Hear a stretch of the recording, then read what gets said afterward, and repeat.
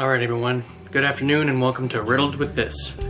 I'm Zach, and today I want to talk to you guys about Naegleria fowleri, also known as the Brain Eating Amoeba. You guys are probably wondering, okay, what is this thing? It sounds like a word my 2-year-old made up whenever I made a funny face at her. So what it actually is a free-living, single-celled amoeba. Now when we talk about free-living, what we mean is that Naegleria fowleri does not require a host to survive.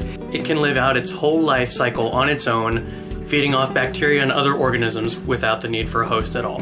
However, there is a really big caveat here. Naegleria fowleri is opportunistic.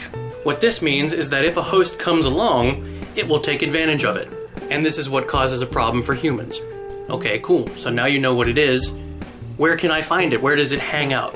Naegleria fowleri likes to hang out in a variety of different places. It hangs out in lakes, rivers, soil, water heaters. It can be found in your tap water, hot springs, and even improperly chlorinated pools. Although that last one's rare. Little side note for people who love the ocean, you don't have to worry, it doesn't hang out there at all.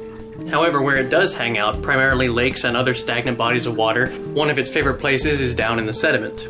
At present, it seems to like to hang out down here in the south, although studies are beginning to show that it is moving steadily northward. Okay, fair enough. So why exactly is Naegleria fowleri dangerous? To answer this question, I have to tell you a little bit more about it. So, Naegleria fowleri can take on 3 forms. It can take on an encystated form, or a cyst, a trophozoite form, or a flagellated form. They're kind of cute. These are the 2 forms that can typically find their way into the human body. The flagellated form is a motile, non-feeding form that the parasite takes to move around. It can also switch back to the trophozoite form. Now, the way that Naegleria fowleri infects people is when we swim. Namely, when we get water up our nose. And I don't mean just like in your nose, I mean up your nose. What it will do is then penetrate and move through the nasal mucosa. It attaches to the olfactory nerve in the nose and makes its way right on up to your brain. And guess what? Your brain is delicious. At least to the amoeba. I don't know if your brain is delicious, it might be disgusting. But Naegleria fowleri likes it. So either way, if you have low self-esteem, know that at least somebody likes you.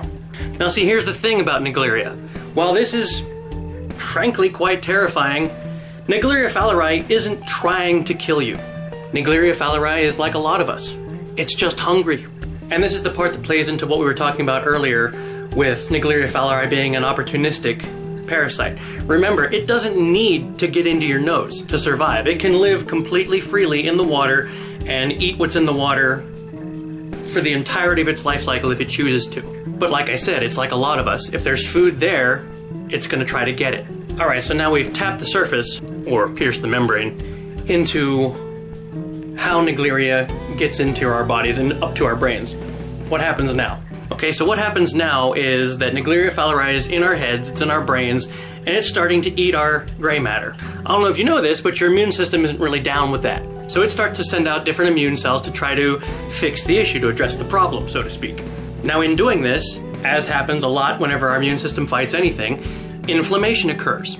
And with inflammation comes swelling. This is all just a part of your body's way to combat internal enemies. And this wouldn't be a problem for us if we didn't have a skull. Of course, if we didn't have a skull, we'd probably look like this. But because we have a skull, as the brain swells, it has literally nowhere to go.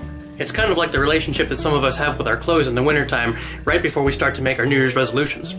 And with all this swelling occurring in the brain, and nowhere for the brain to go for the swelling to be relieved, your brain is pretty much going to crush itself against the inside of your skull.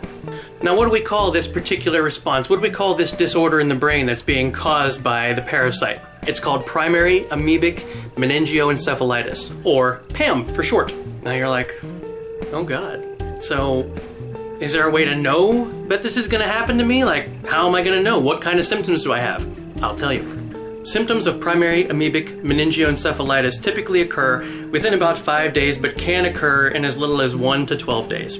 Those symptoms include headache, fever, nausea, and vomiting. However, later symptoms can also develop, such as stiff neck, confusion, inattentiveness, seizures, hallucinations, coma, and eventually death. The disease moves very fast, and death can typically occur within 5 days after the onset of symptoms. However, death can occur in as little as 1 day after the onset of symptoms and up to 18 days after the onset of symptoms. Now you're probably like, well, it really sounds like my chances here suck, but is there any way to treat this?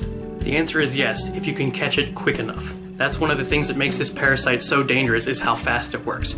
So yes, there is some potential treatment options available if you can get it fast enough. According to the CDC and a few other sources, some of the drugs that are typically used in treatment are the antifungal amphotericin B, the antifungal miconazole, rifampin, and fluconazole. Another more recently utilized drug is the antimicrobial and anti-leishmanial drug, miltefosine. Even so, according to the CDC, the individuals who survived, it was thought that their particular infections were a little bit less virulent than others, meaning that it seemed their particular infection wasn't quite as strong, so it was easier to treat. Alright, so that's a lot to take in, that's a lot to try to figure out. So now you're probably thinking, okay, this sounds really, really bad.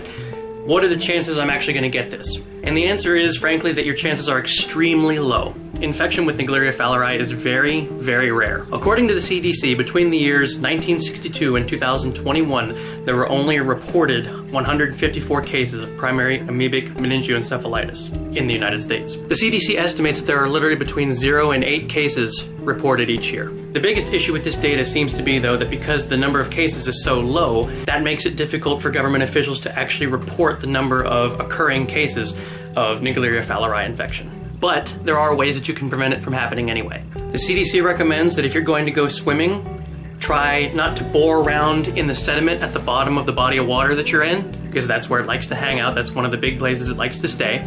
Also, make a point to wear nose plugs and clips. That can help close your airways so the amoeba can't get up your nose in the first place. Another thing is boiling your tap water, especially for those of you who use neti pots. So guys, at the end of the day, remember, yes, Naegleria fowleri is very scary. It has a lot of damage that it can do, but it's not trying to kill you. It's not looking for you. And cases of infection with the Naegleria fowleri parasite are extremely, extremely rare. So guys, I really hope that you enjoyed this video. If you guys have any suggestions or questions or anything else that you want me to talk about, any particular type of parasite, anything you've ever wondered about that you want me to look into and try to do a video on, leave me a comment, send me a message, and I'll be happy to talk about it. Have a great day.